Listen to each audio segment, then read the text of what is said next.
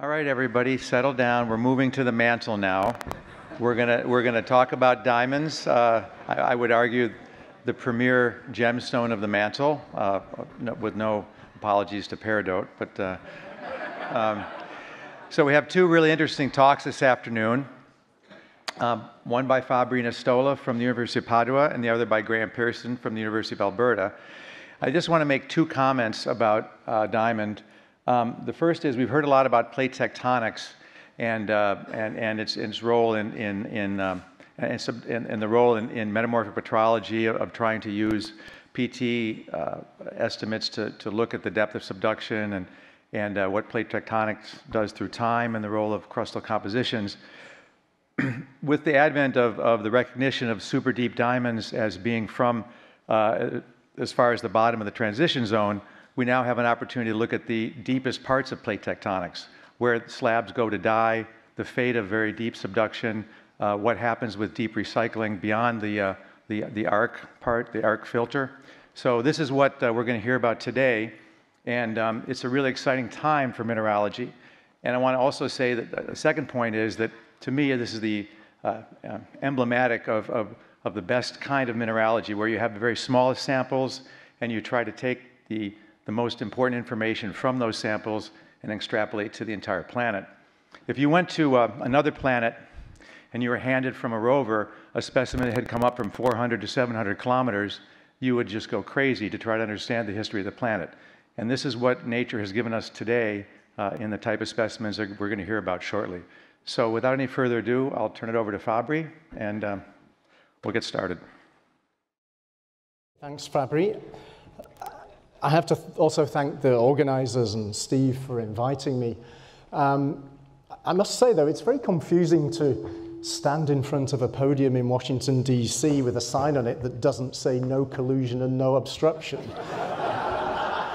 but then we all know that's not true, don't we? So, okay. Bang goes my entry visa. Okay, so what I'd like to talk to you about is the power of a very simple mineral, diamond, and its inclusions to tell us unique information about the plate tectonic cycle on Earth that you can get at in no other way. Because the problem is that the dynamic nature of Earth means that much of the temporal history of the Earth, including its tectonic history, is obscured by mantle convection, and also by these lids here, these lithocerate lids that tend to filter the signal of the mantle coming out of, say, even arc volcanics. Even arc volcanics, you have to work hard to get at what's going on down here.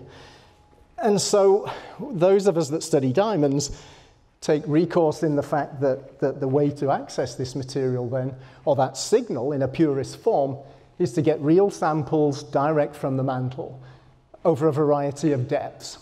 And so Fabri focused on the super deep diamonds because they're very exciting.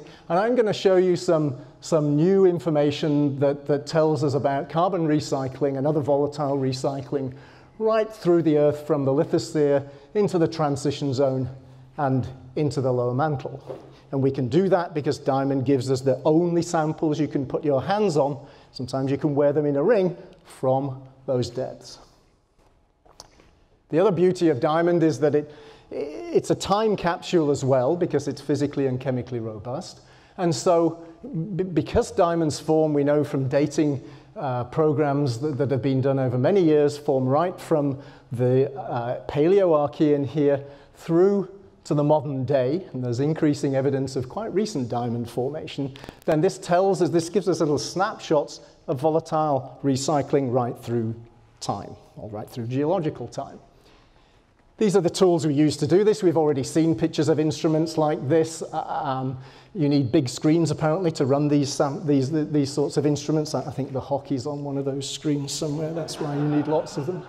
And I'm going to talk about essentially three different paragenesis. I mean, so peridotitic and eclogitic we use in a very clear sense for lithospheric diamonds, and I'll talk about those first. And then we'll move into their super deep equivalents and talk about some of the stable isotope information in the types of inclusions that Fabri's just talked about. So here's what I mean by a peridotitic or p-type inclusion. So this is the host here with nice high chromium, low calcium garnets, similar sorts of colors in the inclusion in the diamond. And then we've got these eclogitic, the eclogitic paragenesis, which is really a basalt, a subducted basalt equivalent. And in particular, the eclogites can have very high abundances of diamond, verging on 15 volume %. Okay. So those eclogites, actually, if you interrogate the oxygen isotope compositions of their silicate components, give us now a very clear picture that is a tale of hydrothermal alteration happening in the Earth's crust, followed by subduction into the mantle. And virtually every eclogite suite that's ever been analyzed, and there are many now, summarized by this recent paper by Radu et al., give variations in oxygen isotope ratios that vary considerably either side of the mantle average here. And that's interpreted as the signature of both low and high temperature alteration, seawater alteration of crust. And then when we go and look at the carbon isotope signature of the diamonds themselves, we get a more complex picture because we're looking at two different paragenesis here. So the peridotitic paragenesis, carbon isotope signatures of those diamonds are much simpler. It's a Gaussian distribution with a mean value of -5 per mil that is really bang on and in some ways defines the primordial or canonical mantle carbon isotopic composition that we expect in the mantle. Sure, there's 1%, less than 1% of the data actually out here, but the vast majority of the data are in here. Then when we go and look at diamonds with eclogitic inclusions, we see much more complexity. We see immensely more variation. In fact, there's some additional data out, much more data out here at -40 per mil in some diamondiferous eclogites from Canada. And what I want you to focus on is the fact that, that this distribution is multimodal. So sure, we've got this normal mantle signature, but we've also got these multiple modes in the data going way out here to -20 and beyond. And the standard paradigm for explaining that data is that and what we've all focused on, including myself, has been that we look at that variation and we say, well, okay, marine carbonates are heavy and organic matter in sediments are light, and so perhaps this spread is a mixture of marine or carbonate and organic matter in sediment. And that's been widely accepted, but it gives us a bit of a problem in two ways. Firstly, to my mind, there's a spatial problem because you've got the sediment, and then you've got this oceanic crust significantly below the sediment. So there's a carbon source that's disjoined from the silicate source. But really, the big problem has been with the nitrogen isotopes. So here's a compilation made by Pierre Carnegie some time ago. And if all the diamonds came from carbon from sediments, then all their nitrogen isotopes, delta 15N here, should be heavy in nitrogen. Here's the compilation of the nitrogen in metasediments. But in fact, only about 30% of the eclogitic suite is heavy, 70% of them are light. And so that's always been a big problem, and one of the strongest arguments against the carbon coming from subducted sediment. That just summarizes what I've just said. So recently, earlier this year, we tried to provide a solution to this problem. This is Long Lee and his student here, aided and abetted by my colleague Thomas Starkle and myself. And we decided to take a look in more detail at altered igneous oceanic crust. And it had been recognized before that there is a lot more variability in the carbon isotope ratio of altered oceanic crust, but we decided to really go to town and get our hands on every sample we could. So these are carbonate measurements, not diamond measurements, carbonate measurements. That's why we've got the oxygen isotope ratios. Here's the carbon, and you can see from the carbon that we get values ranging from +10 down to -25 in sections through. These are different, some of these are Oman gabbros. These are all sorts of different ocean drilling program carbonates. So you can see we've got this spectrum of carbon isotopes in carbon in the oceanic crust, in other words, in the same place as the silicates. And so that provides us with a very nice solution to this problem because, so here's altered oceanic crust, there's the eclogites again, because we can explain this dichotomy. So here we've got carbon isotopes and nitrogen isotopes. And before, the problem was how to explain this decoupling of nitrogen isotopes and carbon isotopes. And we can explain that very nicely by mixing models that involved simply components from the oceanic crust itself without explaining the sediments. That's not to say that there can never be any sediment, but I think the sediment component in these diamonds that's supplying carbon might be in the minority. And so that gives us this nice scenario where we've got the carbon isotopes from the altered oceanic crust carbonates. Nitrogen isotopes actually come from the clays in there. That's why the carbon and nitrogen are decoupled, because those signals are coming from different minerals.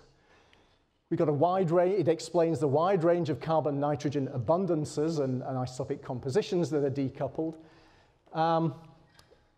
It also gives us this localized environment for diamond formation, and it also means that, I think I missed this point, the point I wanted to make on the, no, it's coming. It also gives us the ability to much more efficiently recycle carbon to greater depths. So here's, the purple is sediment here. It's very difficult to imagine a lot of that carbon and sediment getting down to significant depths, whereas it's much easier to transport carbon in altered oceanic crust to deeper depths to get into the lithocene. Okay, so that's a new picture that's emerging for lithospheric diamonds. I'm going to move to the super deep diamonds that Fabry gave a very nice introduction to, and so I won't spend too much time on the introductory material. But so the way that as a geochemist I like to look at super deep diamonds is that it gives us this fantastic window into very deep recycling of material, because we know, because Fabry's just told us and demonstrated very clearly, that we've got material coming from 800 kilometers that we can analyze. And that squares very nicely with the fact that we know that here are slabs that are being subducted all around the Pacific here and a few in other places. And it shows you that these slabs, some of them go down to, well, let's see, into the transition zone here. Actually, a lot of them, yeah, here, and pond there. And many of them go through the transition zone and pond somewhere in the lower mantle. And so these diamonds offer us a chance to sample some of that material. In fact, as the work of the GIA group has shown very nicely, that even some of these huge diamonds are actually coming from those sorts of depths and that provide some of the fantastic inclusion opportunities that Fabry's just talked about. I'm not going to dwell on that because it's just been covered, but here's just a nice picture I thought I'd show you. Here's magnesium silicate that is former bridgemanite next to ferropericlase, and those two phases have the right nickel partitioning to be in equilibrium with each other at lower mantle depth. So I think we're very happy that this is coming from material somewhere down here. I'm going to move slightly shallower though and talk to you first about some transition zone diamonds and show you what we can find with the carbon and nitrogen isotopes of those. So here we can get much more accurate depth estimates because majorite gives us probably the most reliable barometer in diamond inclusions. Here's some majorite inclusions here. And so this is a suite from the famous Jagersfontein and Monastery localities. We have Steve Haggerty in the audience, so if you want some Jagersfontein samples, ask Steve. And this gives us a fantastic barometer where we've got majorites going down to almost 600 kilometers. We can use the ion probe to run carbon and nitrogen isotope traverses across these. These are complex diamonds. You can see they literally look as though they've been to hell and back, the complexity in the growth structures in them. And so what we find, here's an example of just some of the traverses. Core here, delta 13C minus 23, that's way out in this formerly, well, crustal values of carbon. And they vary a bit, the rim values change. There's probably a little bit of carbon isotope fractionation during diamond growth, but only a couple of per mil. So this diamond probably started life with a fluid at minus 23 per mil and evolved eventually to minus 20 per mil. None of those values you can get from normal mantle. Same thing here, but slightly less extreme, but still nowhere near normal mantle, minus 15 or 16 to just below minus 15. If you put the nitrogen together with those diamonds, this is the story we came up with 5 years ago now. And so these are all the systematics of super deep diamonds that have been analyzed for carbon and nitrogen quite complex, but our data at the time, we thought, well, okay, we've got light carbon and heavy nitrogen, so that's telling us it's metasediments, except that I think now we also have to admit that, well, it could be metasediment, but it could very equally just be this carbon-nitrogen decoupling we see in altered oceanic crust too, in the transition zone diamonds. So we don't necessarily need to have recourse to sediment, even though we've got delta 13 carbon values down to -20.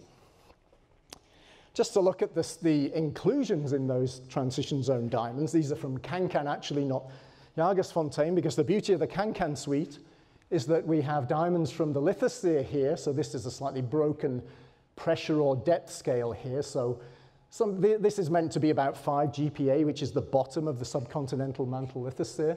And you can see that the oxygen isotope ratios in eclogitic diamonds are pretty variable there. The canonical mantle value is around -5.1 here.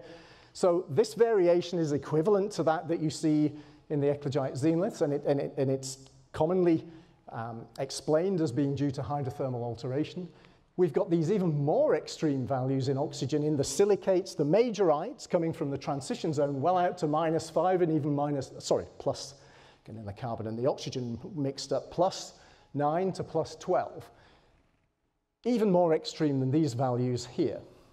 And then we've got, these are the first oxygen isotope compositions that have ever been measured on material coming from the lower mantle, and they give actually a value very close to what you would expect for typical mantle material. So much more primitive without this recycled crustal component in them. It doesn't mean to say it's not there, it's just that you can't detect it in these oxygen isotope measurements.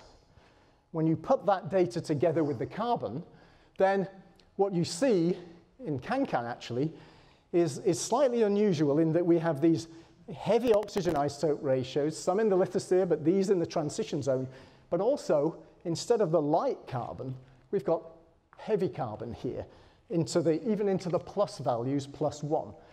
Now that is more, that you can't do very easily without involving subducted carbonate that stays as carbonate to great depths.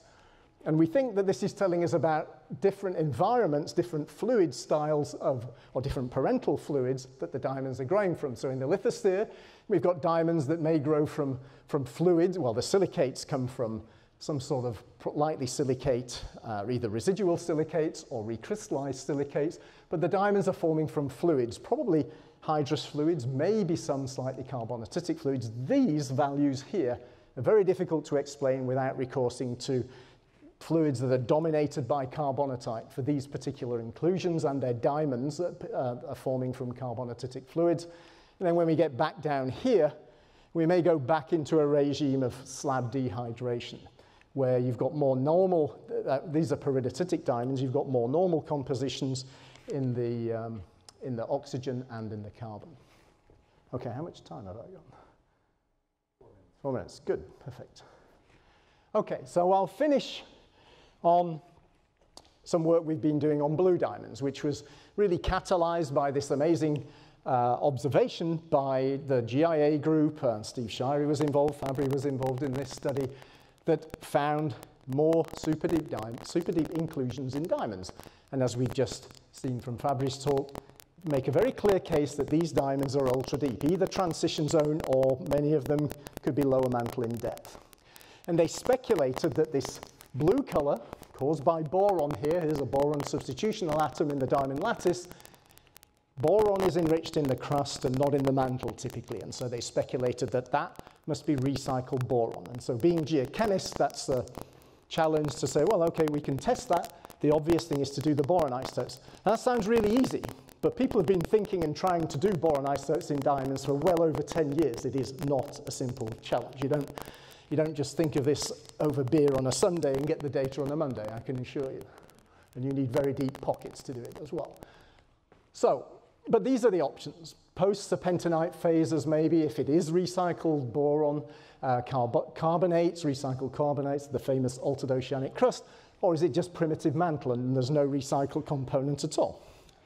So we were lucky enough to have, it's great working with colleagues like Thomas Starkel, because he said, oh yeah, I've got about 20 blue diamonds hanging around that I've had for some time, and these are not cheap specimens to acquire, not easy specimens to acquire. So here's This is unfortunately a black and white image. You'll have to take my word for it that this is a blue diamond.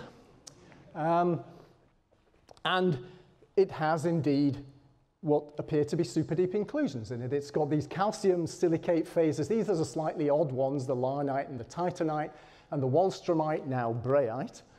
And it's got enstatite. It's got a huge enstatite in it that could be interpreted as a former bridgemanite. So we've got evidence of a superdeep origin here. So these marks, you're probably wondering what these are, and the solution to analyzing the boron, our solution to analyzing boron in diamond is to use a laser, but not in the traditional manner. The traditional manner, as we saw in Simon Jackson's talk, is to couple the laser directly to a mass spectrometer and fire what you're ablating straight into the mass spec. You can't do that with boron in diamonds. You can do it for boron in other materials, but not in diamonds for a number of reasons. So our approach, 10 years or so ago, when I was at Durham, we developed what we call a closed cell ablation approach, where we ablate the diamond in situ in a closed cell, and the ablated material doesn't go anywhere. We trap it all.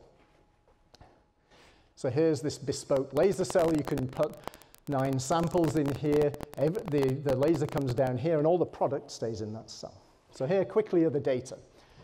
Well, a really interesting thing about these blue diamonds, which there's a little bit of data in the Smith paper that showed this, and we've got a whole lot more now, is their delta 13C values are certainly not canonical mantle. I mean, okay, so there's one value there that's close.